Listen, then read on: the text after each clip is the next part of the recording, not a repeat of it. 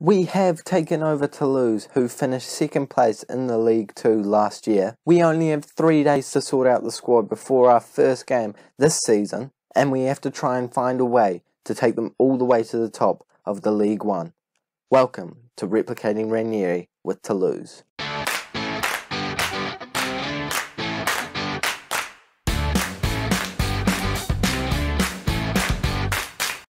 Hello guys, and welcome back to the first episode of Replicating Ranieri with Toulouse in the French Ligue 1 or the Ligue 1, whatever you want to call it. Either way, we are here and we are trying to win the league with Toulouse. If you guys don't know how Replicating Ranieri works, I'll quickly go over the rules as I always do at the start of each season.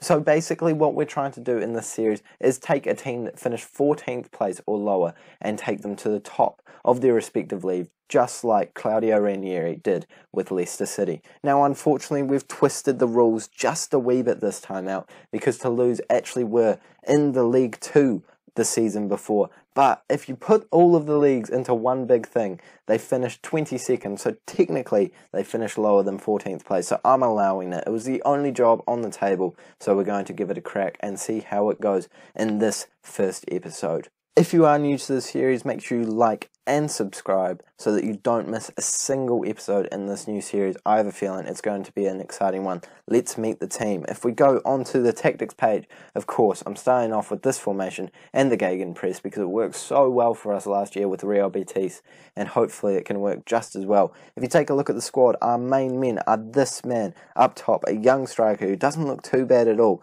and then we've got Ojo, who a few of you might recognise from Liverpool back in the day. Also Vallejo out on the left hand side. He was a signing that was made just before I came in, so not a bad one at all. Kone looks solid in the midfield. He could be an absolute star in a couple of years. Illich, also in CDM, looks like a great player, and the defence is probably where we need to be looking to improve the most, but this goalkeeper does look like a solid player nonetheless. So the positions I'm looking to get right now is the central midfield role here. Both centre-backs could go with a wee bit of an upgrade, and the right-back could go with a wee bit of an upgrade. But honestly, whatever comes up, I will take a look at. It's all about taking advantage of those bargains in Football Manager if you want to build a squad from the bottom. And this is all we have in the transfer budget, $9 million and $57,000. It's not exactly what we wanted, but the club isn't exactly the richest. Actually, they're not in the positives right now, but I'm hoping that we will be able to change that and manage to move up in the table as the season goes on. The club vision for this squad, they only want us to finish mid-table, and I think that might be one of the reasons why they took me on.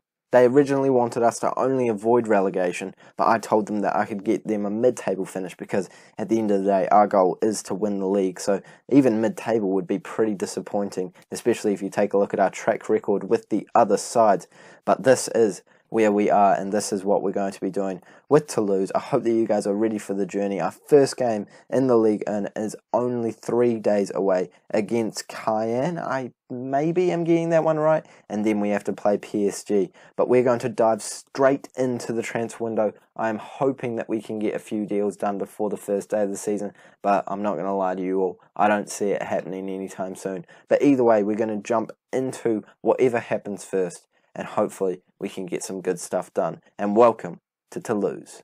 Well, we're ready for the first game of the season, and unfortunately no transfers have been made. We have put out a lot of offers though.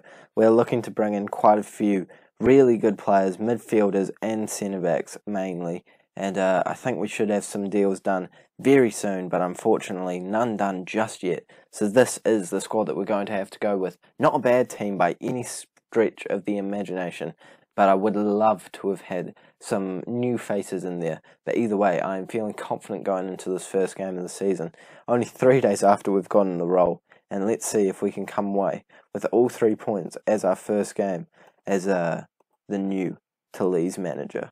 And we're off our first few minutes as the new manager of this club, is ticking by, and we are starting off quite well, dominating possession, having more shots than them. And this is the squad that actually came up with us from the Ligue 2, so hopefully they don't do a better job than us in the first game of the season in the top division in France. They have the first chance of the game, and they're passing it around quite well, but we do manage to get it back eventually. I was hoping that we'd be able to kickstart a counter-attack there, but they have it back once again, and they're playing it all the way back to the goalkeeper. Oh, they've read my game plan. They know exactly what they need to do, and but eventually their goalkeeper clears it out far too far, and it looks like it is going to be our chance, playing it through the middle. And our star striker, our young star striker, I think he's only 18 years of age, yes he is almost scoring his first goal there, but unfortunately for him, shoots it right at the goalkeeper. But I'm sure that throughout the season he's only going to get better, and I don't see a way that he doesn't pick up quite a few goals for us as long as he does well in this tactic. It's a very bland first half so far, 6 shots to their 0, but as the 40th minute comes along, it looks like we're going to be going into the halftime break at 0-0 unless we see a goal in this chance. Gomez running with the ball, playing it back to Illich, who is one of our star men at CDM, and I'm sure we'll get to know him a lot better as the season goes on. And now we're playing it up. Hugo on the ball, playing it to Serrano. I'm trying to get familiar with these names before the start of the season, and I think that tackle was inside of the area, and I think we might have our first goal and penalty of the season. Well, I say goal, assuming they'll put it into the back of the net. I have no idea who's taking it, to be completely honest, because I haven't bothered to set up the instructions just yet. But to me, that looked like it was inside of the box. We're going to it, but apparently it's outside of the box. I'd like to see a replay. Looked inside to me, but I'm not the referee, unfortunately. A great ball into the area, and we almost scored once again, but a great save from their goalkeeper. But I guess we can take a lot of confidence in the fact that in this first half, we have certainly been the more dominant side, and we could still score in it yet. 3 minutes to go, a little bit of additional time, but I think it's going to tick by very quickly, and we go into halftime at 0-0. I will tell the team, what should I say? I'll say I'm not happy with the performance. Let them know what I want from them. I want to win every single game that we can, and this is certainly a winnable match. And as we go into the second half, they're all fired up. Hopefully we can see something different. We might need to move to a positive mentality if nothing happens in the next few minutes. But for now, I think what we're doing is all right. We just need to find a way to put it into the back of the net. I've made a tactical change, and it looks like we might have a chance straight after that, but these are always hit or miss. You either score from them, or it's absolutely nothing and shouldn't even be a highlight. But as we run upfield with the ball, looks like it could end up with a very promising shot. Kone shoots it just wide, and that was a very good chance for us once again. I've moved to a more positive mentality, and I've asked them to put in low crosses. I don't know if our striker is exactly the aerial threat that we are used to with Iglesias at Real Betis. But either way, I think that might help us get a little bit more of a chance in on goal. As we knock the ball around, well, they knock the ball around, we're hoping to get it back at some point soon so that we can create the chance and get the first goal of the season and of the match. We're playing it out to the left, play it into the middle, good pass to Kone, who plays it to Ojo, who is going to look to put a ball into the middle, surely, eventually plays it back, but unfortunately it is taken away from us, and they're sprinting forward. Their midfielder is 1-on-1 with our keeper, but he makes a good save. And luckily for us, we stay on level terms, but that could have easily been a banana skin moment where we slip up and let them score a goal. It would have been very undeserved, as they almost score again from a corner. And I think that they're trying to find a way back into this game. But straight afterwards, we have an opportunity. And if we can score here, I'm sure that we will be able to gain enough confidence to see it out for the rest of the match. Gomez going for, I don't know if he was going for a shot there, but if he was, mate, sort it out. Stop trying to shoot from there. You're not going to score every time. He is back on the ball after a terrible clearance from their goalkeeper, and Ojo has it out on the right, looking to play it back. He's doing well at losing the ball lately, but right now he is still on it. A good ball into Hugo, and it goes over the bar, and with 20 minutes to go, we've definitely been the more dominant side in this game, but I'm a little bit worried that the goal isn't going to come to reflect that. We have a corner, and if we get this one into the back of the net, surely we can feel a little bit more confident about the game. And it looks like someone's gone down in the box, and although we didn't win the last penalty, we do win this one. Who's stepping up to the plate? I have no idea. Absolutely no clue. It is Hugo, and he is our left winger, and he can't score it. We can't buy a goal in this game. What is going on? This is terrible stuff. Play a ball into the middle and see if we can get a hit onto it. Ojo trying to get his noggin onto it, but unfortunately for us, we still can't find a goal. And you have to say that we've been very unlucky out here today. And they could even come at us, but luckily for us, the chance is over, and I think it's time for me to finally make my first substitution. We make 2 substitutions, one in the midfield area and one taking off that left winger that did miss the penalty. A ball into the middle almost creates a last-minute chance for us. Well, not quite last minute, but eventually it does mean that they have the ball running forward, and if they score here, as they do, it will be such an unfortunate result. We deserve to win here today, and we've thrown it away in the last few minutes.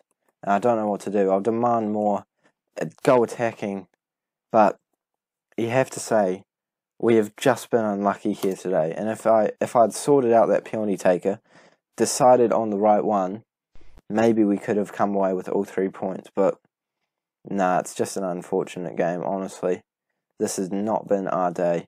We can't find a way to get into the back of the net, so we are going to bring on a different striker. The familiarity in this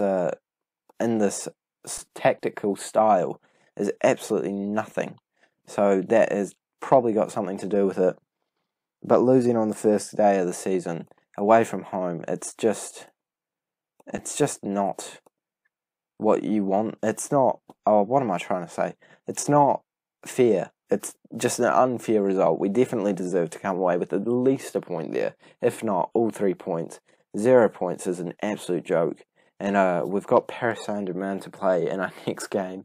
Hopefully we can find a way to come away with at least a point. Otherwise, I'm already feeling a little bit nervous about the way that this season is going to go. Hopefully we can finally make some tactical changes and get some signings in. But until then, I think we're going to have to deal with this squad, and it could be a long season if we don't get some good faces in.